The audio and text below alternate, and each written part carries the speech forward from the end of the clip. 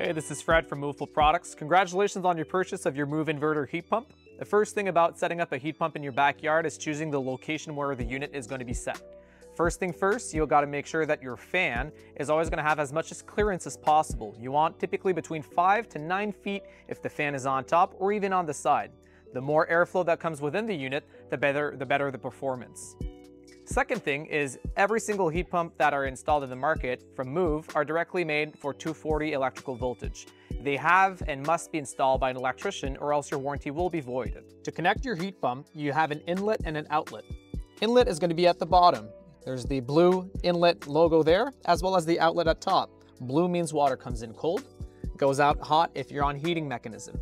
Even if you were on the cooling system that we do have, it would still come in at the inlet on the blue and the red on the outlet. To operate your unit, you're simply going to unlock the screen by holding the lock button for 5 seconds. You're going to hear basically a little beep sound, as well as the light's going to go on stronger in the back. You can then press the on button to simply turn on the unit. If you wish to increase the temperature of your heat pump, you can simply play with the arrows here specifically. When the temperature that is blinking is on, that means that's your set temperature.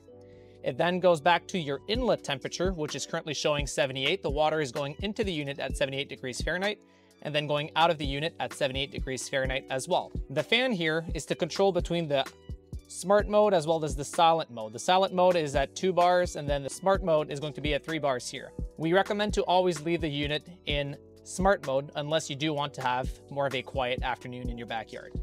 Finally, you have the spa mode that you can press this to turn on the heat pump at maximum capacity. This requires the unit to bring up the temperature up to 104 or its best potential output. To go back to the other mode, you just press the spa mode again and you'll be back on the sun system here. Currently, the heat pump fan has just turned on. We have a soft starter system in our heat pump. That means that the fan will start first to increase its speed slowly, and then the compressor will jump in 10 to 15 seconds later. We will see the compressor that jumps in basically when the compressor speed here at top right percentage is going to increase. The compressor starts at 20% and slowly ramps up to the set speed it needs to go to. A heat pump will heat slowly your water at all times. It is a marathon mentality.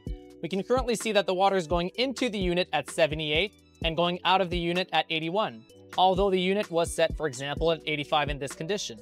It means it is gaining over 3 degrees Fahrenheit for the couple of seconds the water sits in the heat exchanger that we have in here. It will slowly go up in time to reach the 85 and then will adjust its speed, reduce its speed automatically to ensure to have your pool always at the temperature you desire.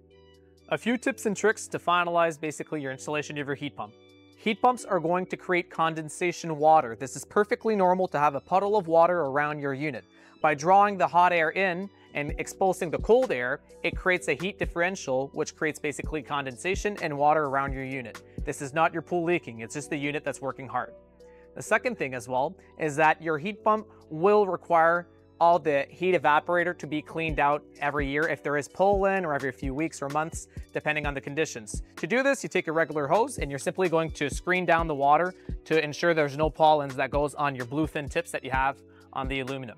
Finally, if you are in a region that requires winterizing your pool, this unit will require to be completely drained of water, meaning you will have to open the inlet and the outlet, let the water completely drain out, brush it out, or basically dry it out with a shop vac, and afterwards you're going to cap it to ensure no water goes into your unit for the winter time. If your unit does have a failure over winter because of water left into the unit, it is unfortunately not covered by the warranty, as we cannot be in your backyards closing the heat pumps for you. We hope you enjoy your heat pump. For any questions, feel free to reach out to Moov. Thank you.